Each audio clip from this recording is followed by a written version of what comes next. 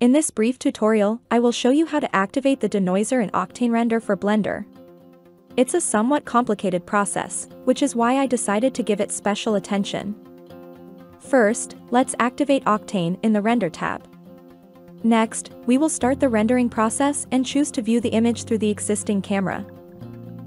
Now in the Camera Data tab, let's activate the Octane Camera Imager and then the Denoiser. In the View Layer tab, in the Passes list, we will select Denoiser Beauty in the Preview Pass type list. Now we have eliminated noise for the selected camera only. However, the preview camera will no longer render because we changed Combine to Denoiser Beauty. To remedy this, we will need to check the Octane Camera Imager, then Override, followed by the Denoiser in the Octane tab. If you don't see this tab, press the N key. After that, we will let the rendering process proceed as normal.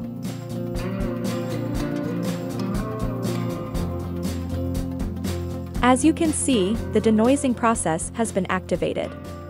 It should be noted that the quality of this image is quite low because we chose very few samples to avoid a lengthy process. Thank you for watching. Don't forget to like and subscribe if you found this video helpful, so we can publish more content.